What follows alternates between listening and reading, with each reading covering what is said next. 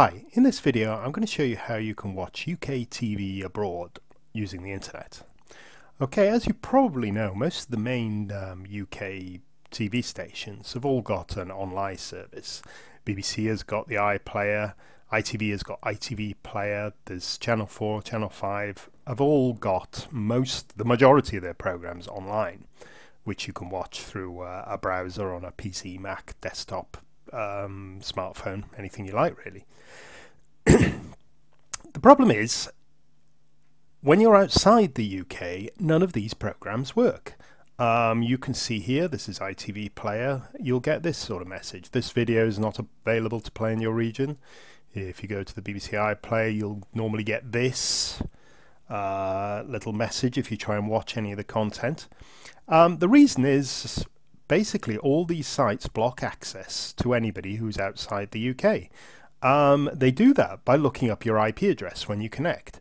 So if you happen to be on holiday in Spain or France or whatever, and you try and connect to the BBC site, it'll see that you're located in that country and you'll get blocked. It doesn't matter if you're a license payer, it doesn't matter if you're an expat and you've got a house in UK or whatever. Everybody who's not got a British IP address gets blocked. Okay. Fortunately, there's a workaround here, and which has worked for years and years. This is basically just hiding your IP address and presenting a UK one instead. You do this by using proxy servers. A proxy server is a computer that sits in between you and your connection. They're normally used for security, to make sure your browsing is safe. You can encrypt it so that it can't be intercepted or anything. But in this case, it actually helps you by hiding your real location. Okay, so I'm going to close these down. I'm going to show you the tool I use when I'm traveling to watch British television.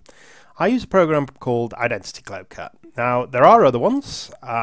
This is the one I found the best value and the fastest, which is quite important to me, because streaming HD and video needs fast servers, otherwise it'll be too painful. Identity Cloaker sits in my taskbar, and when I want to go to a different country, metaphorically speaking, I just scroll down and pick a server. This works for all different sites. There's lots of US only sites, for instance, like Hulu, Pandora, ABC, loads and loads of them. You can use a US server for that.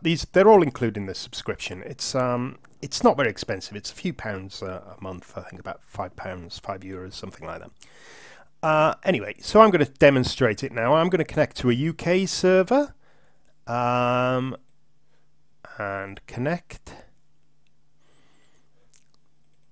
There we go, and then minimize it. From this point, I will present the UK IP address. The Identity Cloaker IP address is one that everyone will see. Okay, so now when I go to the BBC iPlayer site, instead of getting blocked, excuse me, I should be able to play the content fine. Because what it's doing is it's seeing the Identity Cloaker IP address. That particular server is in UK, and it'll play. You can see that's play. And it's super fast. You can actually disconnect at this point if you want, because with BBC iPlayer, it only checks at the beginning of the stream. So you could just disconnect Identity Cloaker down here if you wanted to.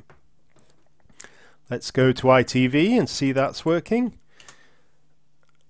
Here we go to ITV, and so you usually got a message, and this time it'll we can log in here. Let's just log into my account.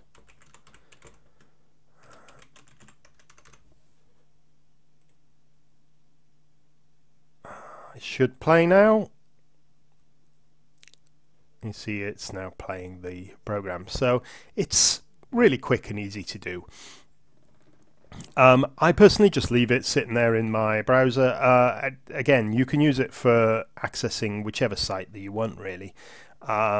It's great for YouTube videos. I don't know if you've noticed, a lot of YouTube videos you sometimes get not available in this country. You could just change your IP address to the country you need, and you can watch whatever you like. It's surprising how many places now restrict access. There's servers in Canada, France, Germany, Australia, Ireland, Switzerland, Czechoslovakia, and Canada and America. A few more. Plenty anyway to use, and there's only one subscription, which I should add doesn't auto-renew. There's a discount code on this screen somewhere that you can get 15% off if you want to try it. It's my recommendation. You can go down the route of free proxies. It's quite hard work though. Be very careful with these because a lot of them are infected with viruses, and hackers infiltrate them and try and steal your data. If you just stream video, it's not too bad. The problem with them is trying to find a free one that works for any period of time and is fast enough.